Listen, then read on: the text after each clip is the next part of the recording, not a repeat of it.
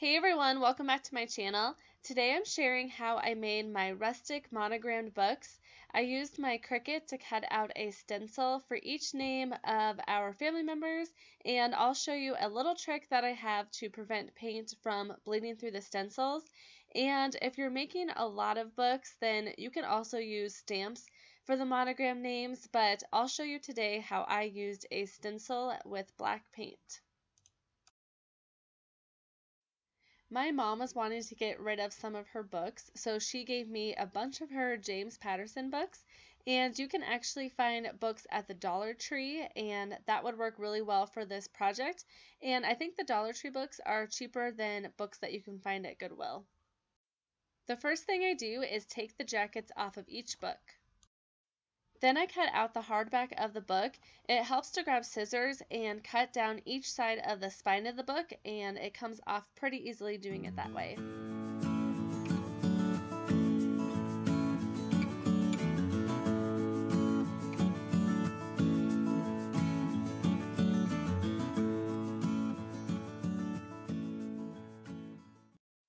Then I take all of the pieces off of the spine of the book, and this is the hardest part, just trying to get all of those little pieces off.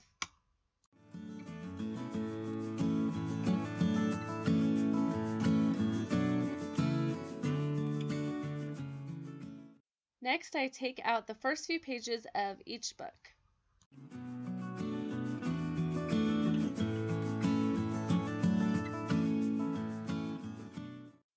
Then I take some sandpaper to sand down the spine of the books. This will smooth it out some and make it easier to stencil, and I do this for each book.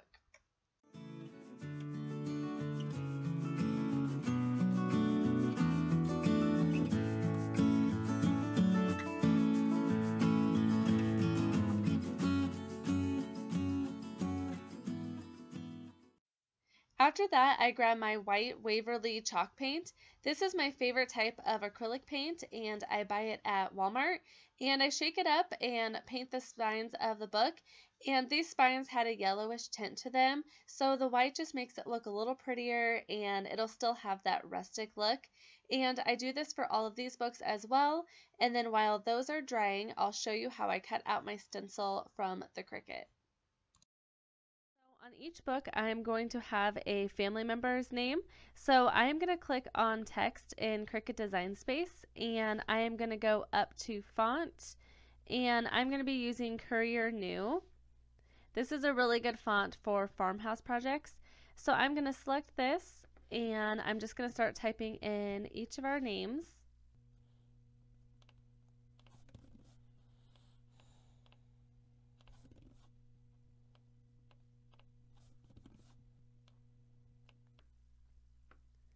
Okay, so I have all of the names here, and I want to make each of them 0.9 inches for the height. So I'm going to click on height over here, and I will just change it to 0.9 inches, and I'm just going to do that for all three of our names.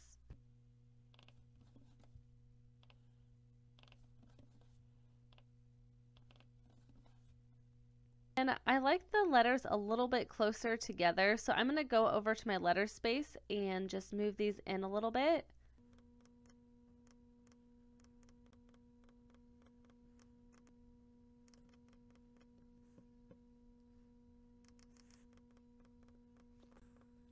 Okay, so I brought those in, and for some reason I just feel like this J just looks like it's further apart than the O, S, and H. So I'm going to ungroup this, and I'm just going to move my J a little bit closer. And then I'm just going to select all, and I might just go to align and click align to bottom just to make sure it's all lined up. I'm just going to select these, and I am just going to attach those. And then the next thing I'm going to do is I'm going to click on Make It and bring these over to my mat. And then it kind of just arranges it however, but I feel like it's so close that I might try to move some things around a little bit. I might even just move Tim down and then move these over. I'm just nervous about cutting it off. Okay, so then I'm going to click on continue. And I have my dial set to custom, and I like to use stencil vinyl for my stencil material, and I have it set to my favorites, but if you don't, you just select browse all material and you just search for stencil vinyl. So I'm going to select that, and then I'll show you on my mat how I do this. I am using Oramask 813 for my stencil, and you can use contact paper or vinyl for a stencil as well. I place the stencil material onto my mat, load it into the machine, and I have my Cricut cut out the names. Then I take my stencil off of the mat and cut out each stencil name.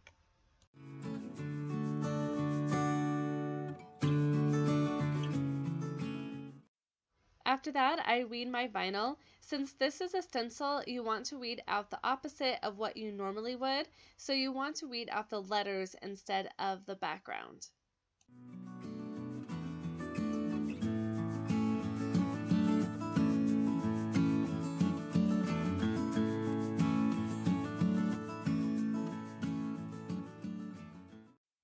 Then I apply my transfer tape to the stencil. You want to scrape it down really good and then peel off the stencil material with your transfer tape.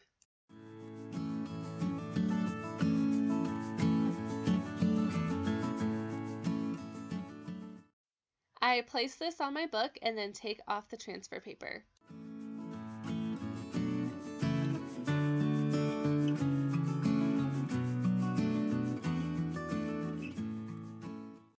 Here's all of the stencils on the books.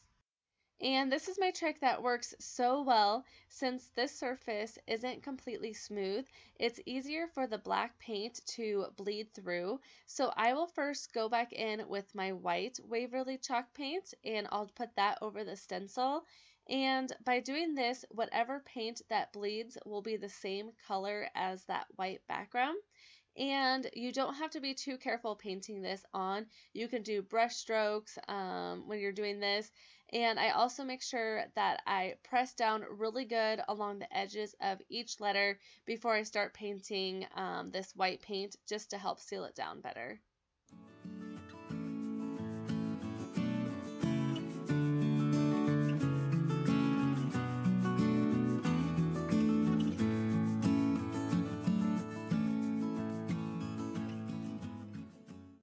And here's all the books with the white paint, and I let it dry completely before painting the black chalk paint over it.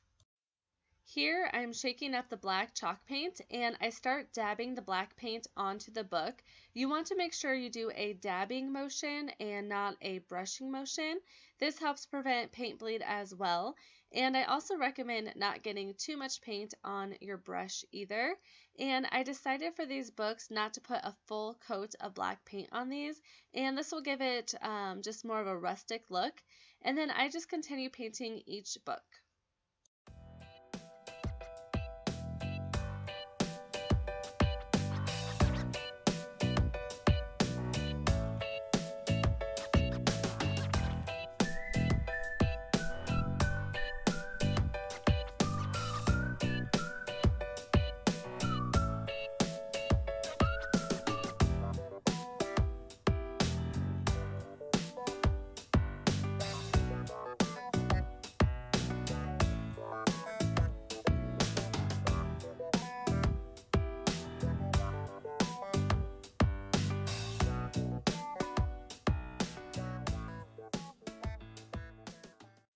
And now for my favorite part. I think it is so fun taking off the stencil, but also terrifying as well.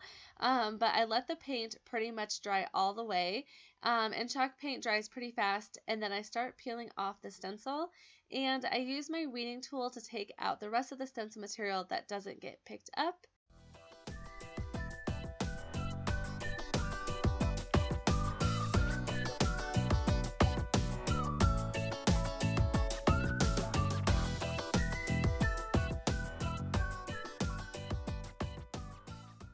And look how cute this turned out.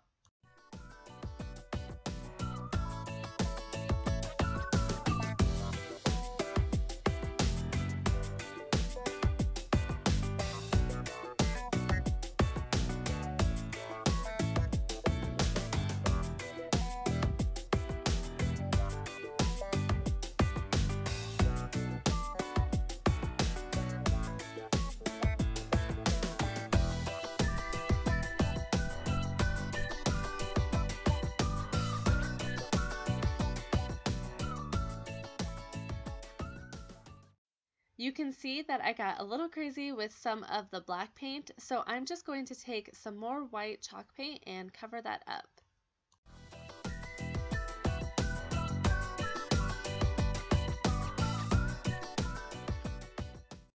After that, I grab some of my jute string and wrap it around the books, and my project is done. If you would like, you can add a sealer over the paint as well. I love how these turned out. They look so cute with a farmhouse style decor, and I hope you enjoy this video. Give it a thumbs up if you did, and subscribe if you are new to my channel here, and have a great day.